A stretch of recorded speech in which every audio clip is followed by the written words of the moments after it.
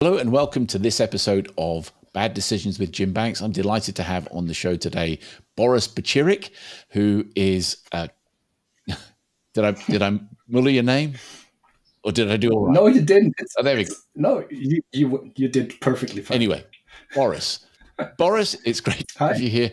Boris is a PPC consultant. I guess you're just I think when I was reading your bio, it sort of talks about Google Ads. You don't do anything other than Google. Is that right? I try not to do anything else besides Google Ads. Yeah. So I get the occasional request for Meta ads or for something else, but I like to stick to Google Ads. I think it's hard enough to stay on top of things there and all the frequent changes. So I like to stick to Google Ads. Yeah. So just to finish off the intro, Boris is married, couple of kids, lives in Germany. He's been a consultant for about 10 years, I think, or you've been in the industry about 10 years. How long have you been consulting? So I've been consulting for close to 4 years now. So that's the time that I've been self-employed, basically. So I started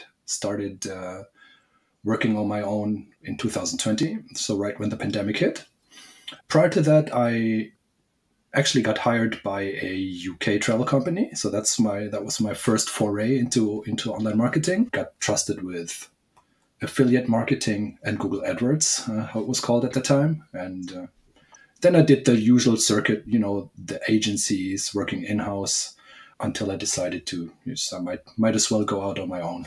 So yeah, I've been around. So you decided to go out on your own because usually the reason people go out on their own is because they either get laid off or they get fired or whatever. You just said I want to take control of my own destiny. Yeah, truth be told, I think it was a mixture of both. So I realized that I had gotten unemployable, so to speak. I've seen a lot, I've done a lot, and to have a 20-something tell you, Boris, you better be at your desk at 8:30 each morning, or else it's not gonna fly at one point. So I knew it was the right time for me to be doing this. Plus, I had a nice contract lined up, so the decision was not so hard. That made it easier. Totally, yeah. Got to pay the bills right before you go out. What do you see the big challenges between consulting and working in-house or working for an agency? What do you see the differences? I think one of the cons of working in-house certainly is that you can really put your head down and concentrate on this one thing that you're trying to achieve with the company, right? So whether that be your role as a PPC manager, or you're doing SEO or analytics or whatever, or you're doing a mixture of both, right? You over time you'll learn the ins and outs of the business, and you'll generally get a very good grasp of how things should be running. At least that's my experience. Whereas a consultant is not more challenging per se, but I think there's more new scenarios being thrown at you constantly. So it might be like the typical case of consulting with a client, or it might be someone needing a very specific solution to a very specific problem they might be having, or a thing that I'm experiencing right now, working with an agency and they need me to do very hands-on work in the accounts. So it's a mixture of everything, and I think I enjoy that more than doing the same thing over and over again. Just get bored over time fairly quickly. Like, just to finish off completely the bio, you came to my notice primarily but because of marketing Twitter, or whatever it's called now, X, right? We were talking in the green room, and Boris said that he's had his Twitter account. I'll always call it Twitter. I don't care what anyone says. I'm going to call it Twitter till they shut it down. In the same way, I'll always call Meta Facebook, right? And I'll always call Google, not Alphabet or whatever they call it, right? The only thing I won't do is I won't call it Google AdWords, because it's not Google AdWords, it's Google Ads. But that's by the by. So, and you came to my notice because a lot of the stuff that you posted on Twitter was primarily to do with memes, right? You kind of you've become, for me, one of the kind of go-to people for digital marketing memes. Yeah. So what made you decide that might be a kind of good thing to do? Yeah, that's a good question, actually. I don't know. It's sort of taken on a life of its own, for sure. So I don't post memes regularly on Twitter anymore. I think I do it on LinkedIn every Monday. So every Monday is Meme Monday, basically. But it just came from obviously, I think a lot of frustrations around Google Ads and reps and the way that agencies and clients maybe are being treated by Google. So I decided to pour some of that frustration into memes. Turns out I'm really good at making memes. But I want to make a point that I'm not only like the meme guy, even though people refer to me as the meme king. But I think there's also something to be learned from a meme. If you do it properly, then it can absolutely convey a message. So it's not just trolling Google or manhandling them in any way, shape, or form. Yeah, because I mean, one of the things I'm noticing certainly with sort of meta advertising in particular, there are so many people that are talking about, you've got to have this structure, you've got to have like the first 3 seconds, it's got to be a hook, and you've got to be punchy, quickly changing the scene and everything else, right? And again, I think so much of it is contextual. It really depends what clients you're working with, what they're trying to achieve. I'm working with some clients where if I was running those types of ads, we'd never sell a single thing because it just doesn't resonate with the audience. The audience tends to be an older audience, more discerning, probably a bit more mature, maybe a little bit more money, right? In which case they're just not going to be taken in by, 20. Again, it amazes me when you see these 20-something, females putting on skin cream, and I'm thinking, you don't need anything on your skin, right? When you get older, absolutely, but like right now, absolutely. Nothing. I think that trend is predominant in mainly D2C Twitter, I guess. There's also this trend that it's not a trend anymore, make ugly ads. I'm sure you've heard of that as well. So as you said, I mean, at some point in time, I want to try and see if I can get Barry Hott onto the podcast to talk about make ugly ads. Again, I've always maintained I've created some of the most ugly ads ever that performed incredibly well. So, like you said, it's highly highly contextual. If you're selling like a high ticket SaaS subscription to a company, then I think an ugly ad is not going to cut it in most cases.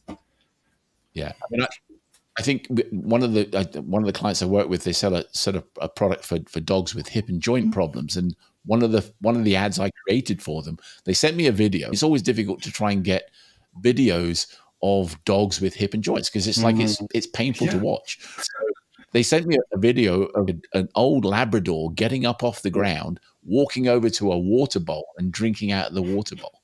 Right? We ran that ad for probably 8 to 10 months. We probably generated $1 million worth of sales. I mean, it was like one of the most hideous ads you've ever seen. I've lost count of how many video views this particular ad got because really the everyone loves a Labrador, right? And it was really the words that went with it. The creative piece of it, the video asset, was less relevant than the words that went with it. And I've always maintained that that's one of the challenges. And how are you finding that now with Google? Because obviously Google, I think, are trying to get in on some of the ad, right? They're trying to capture some of because Google's always been people go looking for something specific, whereas social advertising, that's not what they're there for. Whereas I think with demand gen, I think that's really been there to give you more exposure to people that are maybe not looking for things. They're looking for maybe awareness and that sort of thing. Yeah, I think that's absolutely Google's play with that particular product for sure. So that's also something that's often said on Twitter and LinkedIn, that if you're a paid social advertiser and you're doing well on Meta or TikTok or whatever, it's quite an easy play to just take your best creatives and put them in a demand gen campaign and see how that does for you. So But I think people try and do the reverse. They try and bring their best sort of social ad and bring it into Google search, and it just really doesn't work at all. That I don't know actually if that doesn't work or if it works. I think it's probably a misunderstanding from people who come from paid social. So like you said at the beginning of this segment, paid social is probably the place where people hang out to connect with friends, or just to watch a couple of videos while they're on the subway, or from on the way back home from work. So that's when you show them ads for things they don't know that they want or that they need. Whereas Google search obviously is this very straightforward thing where people go to that search box and they type in a very specific problem that they have. And that's the way it used to be for the last 20 years, right? Buy handbag, show them ads for handbag, they buy, they don't buy. It's like very binary. Yeah. But that real estate is probably pretty saturated right now. And that's why Google is pushing increasingly products like demand gen, performance max. Obviously, YouTube ads have been a thing for a long while now, because they want to capture people that are higher up that funnel. So they can, advertisers can obviously drive demand or brand awareness, but also they want quite clearly a piece of that paid social cake. Yeah. Yeah. Because I had Nava Hopkins on to talk about sort of PPC, because obviously, again, it's been my core competency for forever. So to talk to my peer group is always amazing. So it's great to have you on. But when I was talking to Nava, we were talking about how a lot of advertisers would run YouTube ads and Google Display Network campaigns and Gmail campaigns, and they would perform horribly because they just didn't understand how they worked. And I think really in some respects, the onset of PMAX was partly driven by that. It was driven by they lost advertisers who had tried it, failed, walked away somewhere else, and Google wanted to keep the money on their platform. So they said, well, let's create an ad that will create it for you rather than you trying to do it, butchering it in a bad way. What are your kind of thoughts on that? I think that may hold some truth for sure. So if I think back to my first foray into display or YouTube, I mean, obviously I was younger and I didn't know as much than I do now. But for sure, I mean, you're running a YouTube campaign for 2 weeks and not seeing any sale, like being tracked through that. That's kind of like, what's going on here? I mean, obviously now I know much better and I know to wait, and I know that exposure is going to manifest somewhere else, not necessarily in that YouTube campaign. So I think, yes, Performance Max is a way that Google has to, have people buy YouTube ads and display ads, but also give them that performance that they're probably lacking when they're running YouTube on its own. Then on the other side, that may also be sort of a compromised product in the end. But the jury's still out on that, of course. I've been running ads on Google since the very first day they started. Do you run? And it's always... Sorry to interrupt. Did you actually run ads on Overture? Oh yeah. Overture was amazing. So I just got into a bit of a discussion with a guy on LinkedIn the other day, and he tried to school me on Google Ads and how long he had been in the game. And you don't even know how to set your Overture bids. And I'm like, what is this person talking about, for Christ's sake? It's funny enough. I mean, again, I've been doing it so long. I even was running ads before Overture existed. So the first iteration of Overture was called GoTo, and then it changed name to Over, and then Overture got bought by Yahoo, I think for, again, 170 million, I think was what they paid for Overture. But yeah, but I mean, again, I love the fact that you could see the search volume, everything was transparent, which I guess probably brings me to privacy, because I know Google have started to withhold a lot of the data around the search terms that kind of triggered the cost. So what are your kind of views on that? I know a lot of people are very angry about that. What's your view? I want to say I'm not angry, but I am sort of. I get the point around privacy for sure. So I can think of many scenarios where it'd be beneficial to withhold the actual search term that triggered an ad. Thinking like a local lead gen campaign and some, maybe a very specific disease or a divorce lawyer or what have you. So these are all cases where I can understand that whole movement around privacy. And now, lately, of course, there have been increasing laws around privacy, especially in the EU. So that adds another layer of complexity to the whole thing. Now, I think it's a bit shady. That all being said, it's a bit shady of Google to withhold like 2/3 of search term and just bucket them under other search terms. And then they'll show us search terms that had maybe one impression. I can see that, but I can't see the thing that actually drove cost. So that's not very logical to me. But the official communication always is, yes, that's absolutely because of privacy laws and you need to trust us on that. And I find that hard to believe sometimes. especially, The thing is, I mean, I always use the analogy. I have an allergy to shellfish. So if I have like lobsters or prawns or something like that, I love the look of them on a plate. Yeah. But if I eat them, I'm going to be pretty ill. And imagine I walk into a restaurant and I ask them, about the menu, and they go, we can't tell you about that, but it's going to be $40 for you to buy this meal. I'm going to go, I'm not really sure I want to do that. So in some respects, it's, again, as an advertiser, there are things that you want to be associated with and things you don't want to be associated with. So I know that you can have a master keyword list. So again, if you were like, Gucci or Lamborghini or something like that, you wouldn't want to have cheap handbags or cheap this or cheap that, so you would probably, again, I've always maintained, I mean, like, cheap is very subjective. What might be cheap to you could be really expensive to somebody else and vice versa. So in some respects, like saying, let's exclude cheap completely or free or whatever it might be. I mean, although people are looking for free, they may be quite happy to pay for it if the price is okay. So sometimes you might be excluding yourself from an auction that maybe you ought to be in.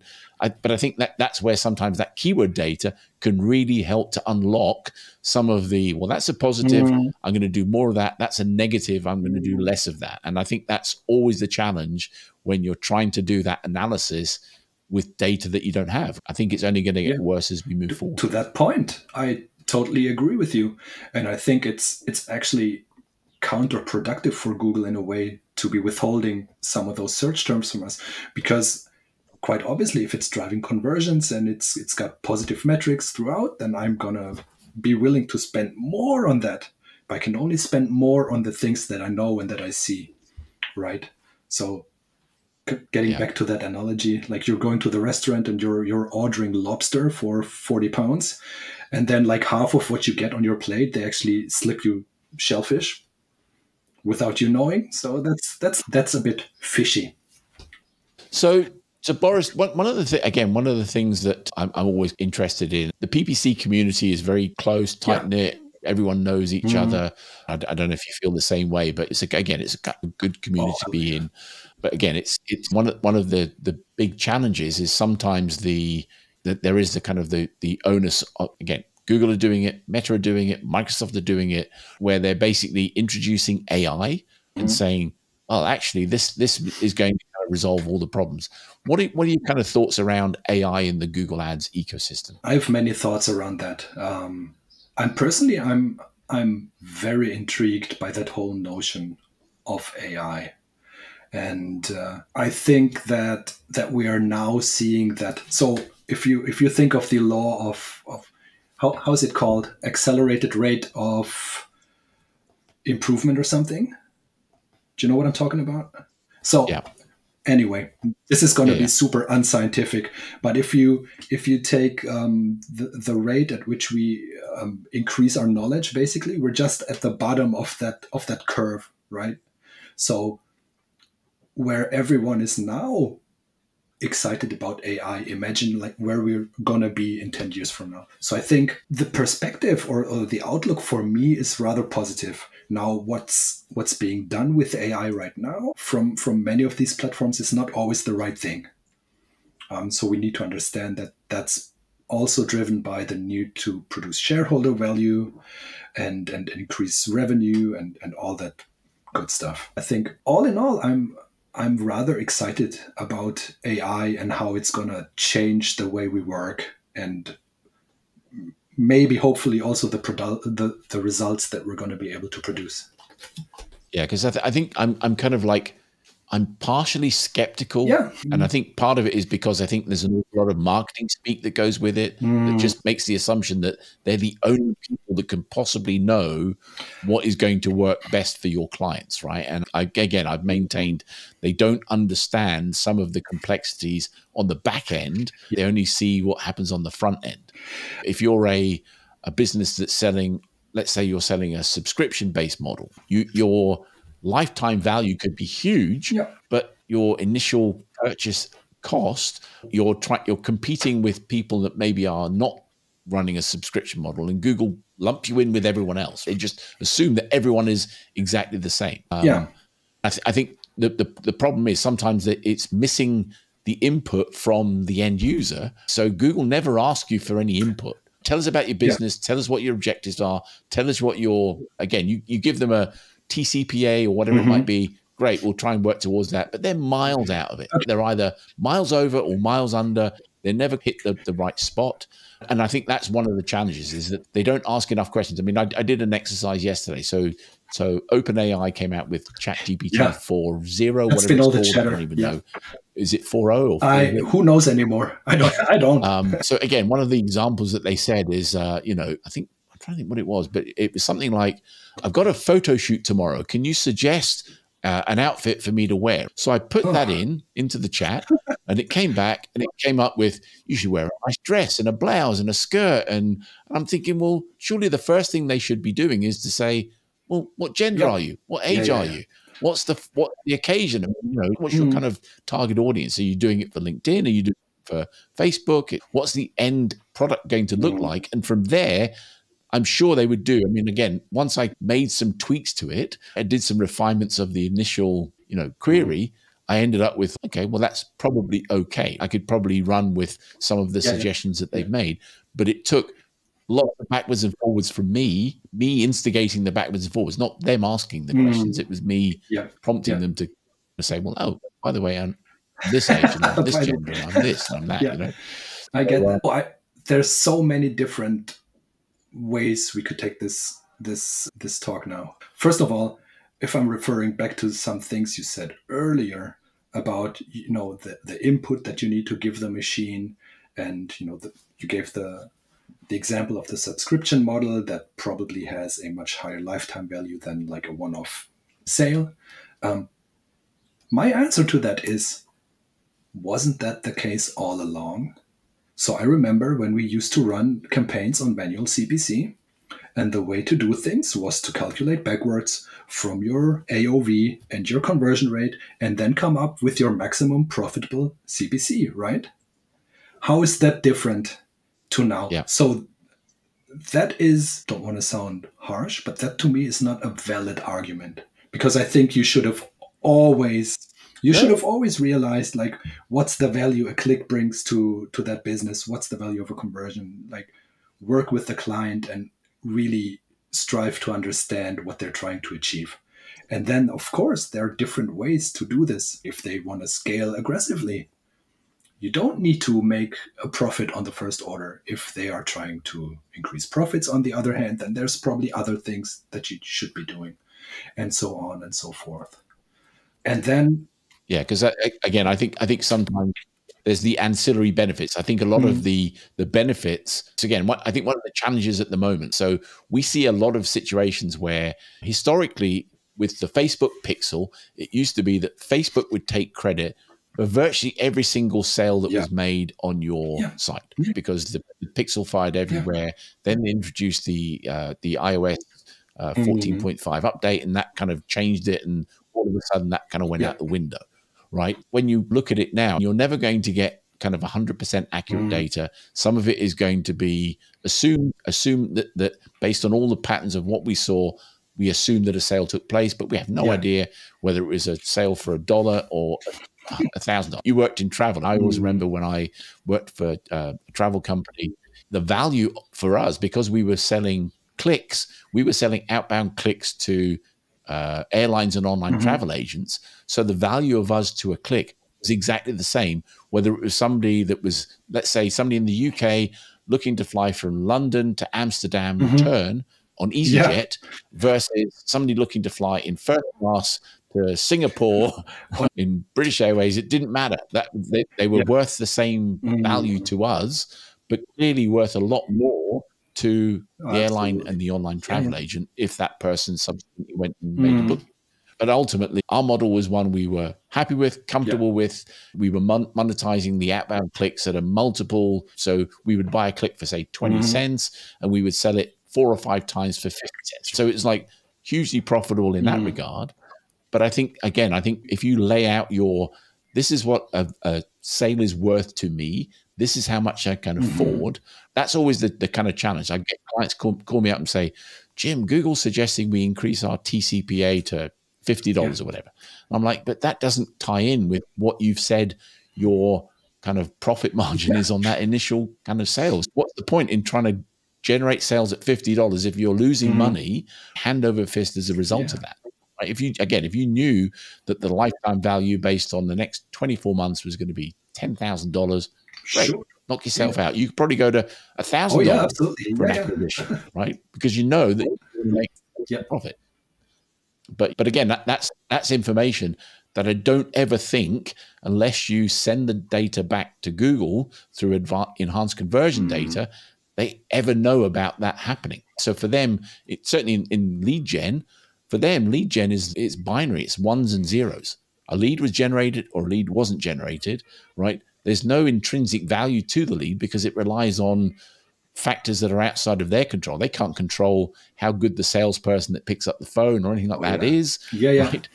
But equally, I can say, this actually, that click that you sent me that cost me $3 or whatever it might be, that translated into a $10,000 sale. It might be, again, the one thing I don't like is, I think with Google's enhanced conversion window with the G-CLID, you can only have a 90-day window. And most the bigger kind of sales, they're a much lengthier sales process, and 90 days is nowhere near long enough to be able to pass that information back.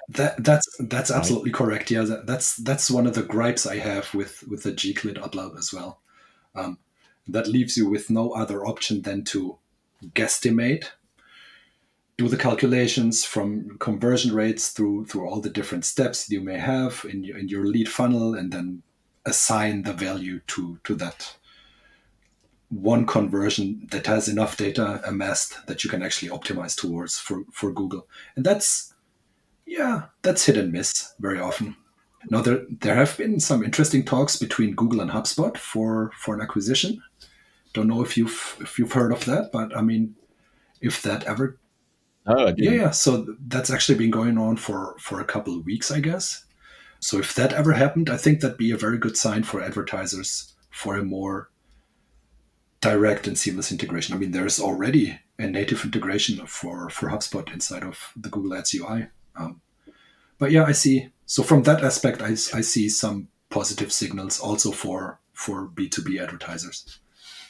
Yeah, because I mean, I've always looked at the ecosystem. I mean, one of the challenges is sometimes, again, you know, the clients don't have the technical capabilities to do the implementation of tracking and all that sort of stuff to give you what you want. And I've always maintained that not all clicks are worth the same. If somebody clicks, great, it's a click. But if somebody clicked and that they spent 3 minutes on the site, they read 3 pages, they got to the bottom of the page where your call to action is. Again, we spend a lot of time in Lucky Orange looking at like people's kind of interactions with the site to understand we got a call to action button in the right place. If people are going to 50% of the page, but the call to action button's at 75%, we're missing out on the opportunity. So we could probably say, well, let's just move that call to action button a little bit higher on the page, right? So again, it's not, we're always looking at, it's not just the clicks and conversions, it's also the clicks and the non-converters, and why did they not convert,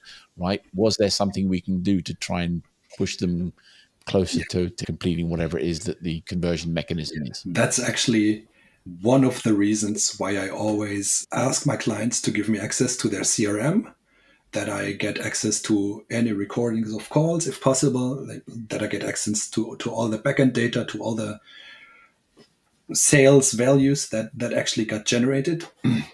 Excuse me. Because only by looking at the whole sales funnel and the conversion steps afterwards can you really assess the effectiveness of your campaign. Like you rightfully said, if someone submitted a lead, that doesn't mean anything to me. Or if someone clicked on the call us button, or clicked through an ad, like I'm interested in how quickly is the sales team in actually picking up the phone. Do they call people back? What's with chats on the website? Is that being maintained, or just people like going to the chat and then sitting idle for 10 minutes and leaving? That's all valuable information. And only by being able to see all of that data, I think, can you also educate your client on the importance of, I mean, that's almost operational things, right? So you're being like a coach to them. You can tell them, you spent 150 euros for someone to click on your chat button and nothing ever happened with that person. Do you think that person is ever going to come back? Or does that person have 5 other tabs open with competitors of yours that are quicker to pick up the phone or get back to you? So almost. Yeah.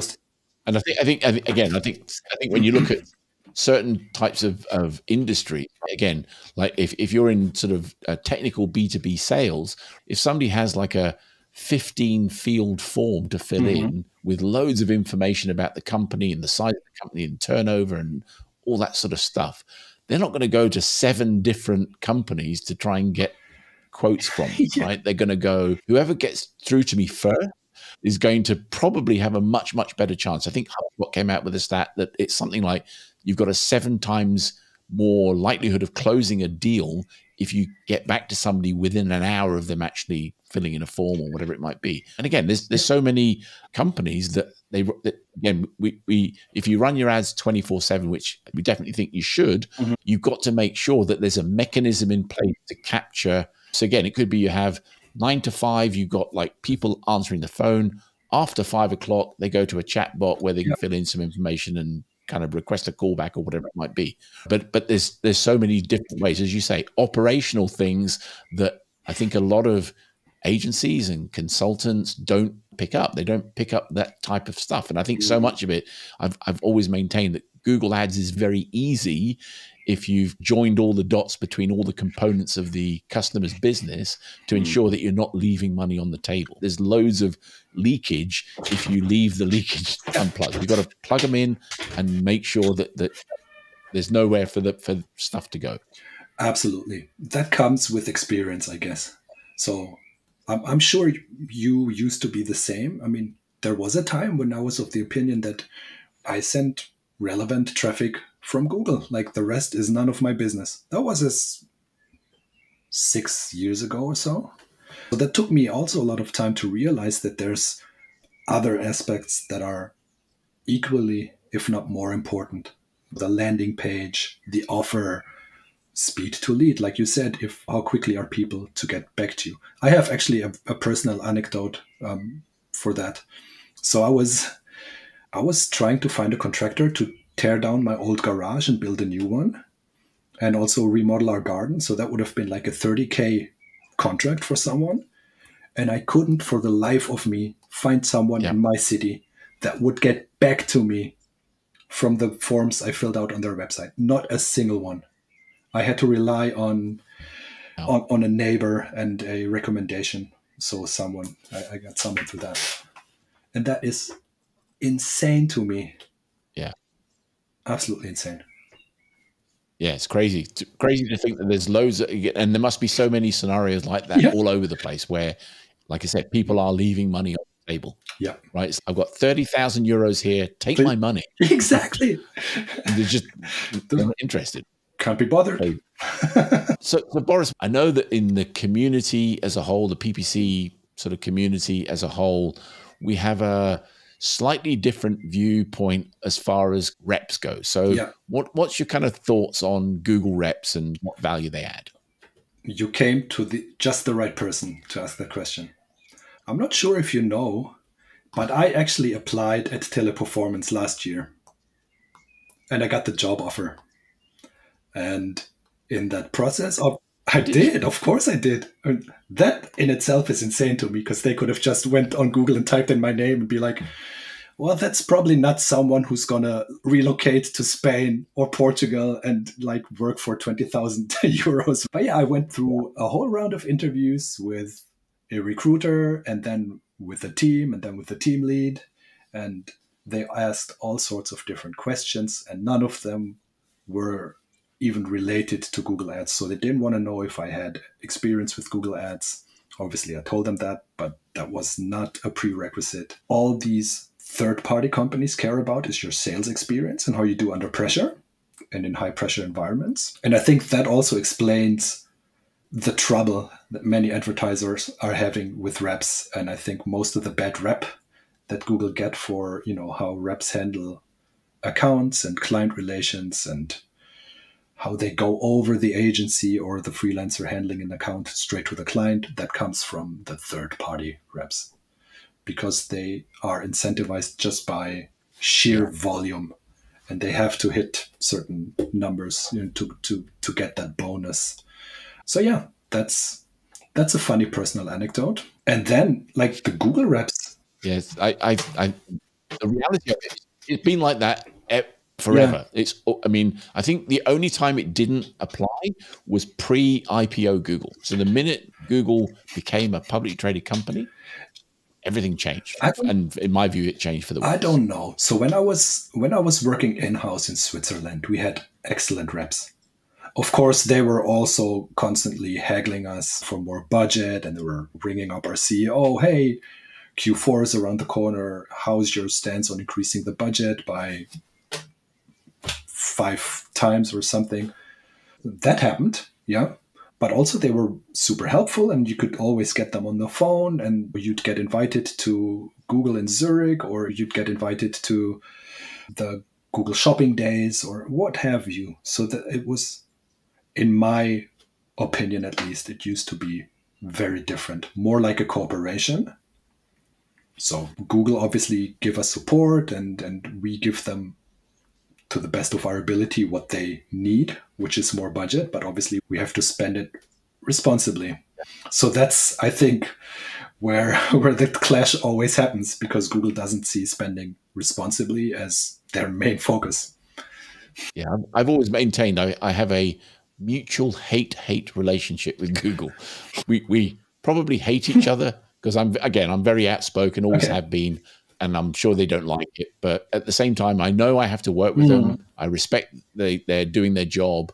I just wish they didn't employ some of the tactics that they do. I mean, when they send an email to say, well, if you don't do this, then we're not going to be able to support you. It's like, why does the amount of money we spend matter to you being able to support us? You would think that they would want to support every single advertiser that they have in the best way that they can. Because not every advertiser is a Fortune 500 company with unlimited pockets. I mean, even Fortune 500 companies don't have unlimited deep pockets where they can spend as much as they want. They still need to achieve certain corporate objectives with the money that they're spending on advertising. Oh, absolutely. Absolutely. The eBay fiasco comes to mind a couple of years back when they publicly announced that Google Ads wasn't working for them, and they stopped all spend. I mean, that backfired in a big way for them.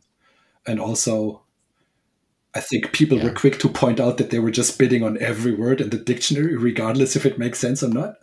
But to your point, you need to spend money in a way that you're able to spend money next year and then the year from now, because otherwise you're gonna go out of business, and we don't want to go out of business. So yeah, agreed. I think that was the joke with dynamic keyword research. Yeah, that was right. With as you say, with eBay, it was find everything. Right, I think they find death on eBay. Use typers, something like that. Yeah, absolutely.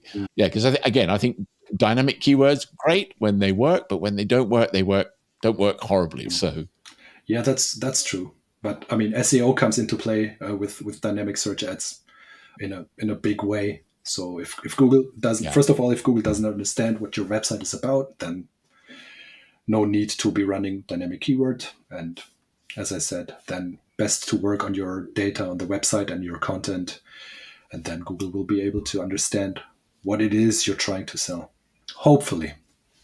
So Boris, just I mean, we're probably getting close to running out of time, but one of the things I'm always curious when people are consulting, whether they're consultants, self-employed, whatever they call themselves, I've always maintained that pretty much every single day you wake up and you're unemployed, and you've got to go looking for work every single day because of that. Whereas at least if you work for a company, you've got the security of an employment contract, you get paid holidays and all that sort of stuff. How do you balance that? How do you find the time with your family and your children and holidays and all that sort of stuff being a consultant? That's a hard thing to achieve, actually, very often. So yeah, admittedly, there have been times where business has been very low, or it dried up, and in these scenarios, I mean, obviously it's always helpful to have a couple of months of saving in the bank somewhere. So when business dries up, you're actually able to pay your mortgage and put food on the table and send your kids to dance class or whatever. But I've learned to live with that uncertainty. I think I'd much rather have that freedom to decide who to work with and when to work, instead of being forced to return to the office as it's been a thing lately again, and work for clients that maybe you wouldn't want to work with. Or yeah, so that's one aspect. And then, so what sort of criteria? Yes, what sort of criteria do you use for kind of choosing the clients that you work with or not working with? First of all, they're going to have proof of concept. So it's gotta be a product or a service that people actually want. Because I can't just set up the Google ads and then all of a sudden their failing business like rakes in millions. That's not how it works. So it's got to be something where I'm confident that I can make it work. They already have sales coming in from organic or paid social or whatever. So that's one aspect of it. Then obviously the other aspect is they need to have a somewhat healthy budget. And the third aspect, I think that's almost the most important one, is I gotta enjoy working with them.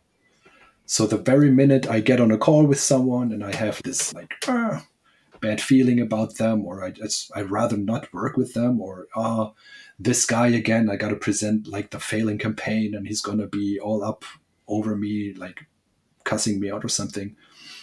That's not something I want to have to tolerate anymore. So that's my litmus test of, do I enjoy working with this person? Yeah. Could I imagine sitting down over a cup of coffee and just talk to them, not about business, but about anything?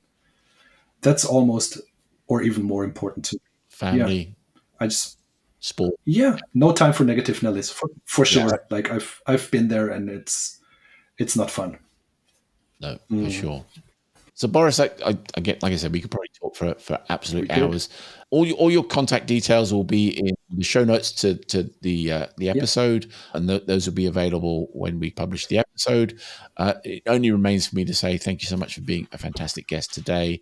And yeah, I mean, is there anything that you would like to sort of say to the kind of the audience before kind of we wrap up? Oh, you put me on the spot there. I don't know, Jim. Probably just enjoy the process, whatever. This is your opportunity. I don't have anything to plug. I don't have a course. I don't have anything I want people to buy. If anything, I have a friend of mine, Michael, and we are doing a weekly live hangout each Friday at 3 p.m. Central European time. So if people are interested, they can always shoot me a message over on Twitter or LinkedIn, and I'll send them the Zoom invite, and they can ask any and all questions about Google Ads that they want. That's sort of our weekly tradition to cap off the week. Very cool. Okay. Well, that's great. Thank you again. Like I said, Boris, thank you so much for being on the show. And I look forward to, at some point in time, maybe we will get the opportunity to hang out in person. Again, I don't know if you do any speaking at conferences, but I'm trying to get back onto the speaker circuit. But if you did any speaking, then maybe we can find an opportunity to grab some time together in person. Yeah, first of all, thanks for having me. Secondly, I never did any speaking. Just last year, I did a couple like small scale online presentations, but I'm absolutely interested in maybe getting into speaking. Now, I think my sort of... Well, clearly you're very knowledgeable. Yeah. Very affable, personable. I think you'd have no issue with it whatsoever. So thanks. Good. All right. Well, we'll talk to you at some point in time soon. And everyone, thanks for listening in to the episode. And we'll see you on the next episode of Bad Decisions with Jim Banks. Excellent. Thank you.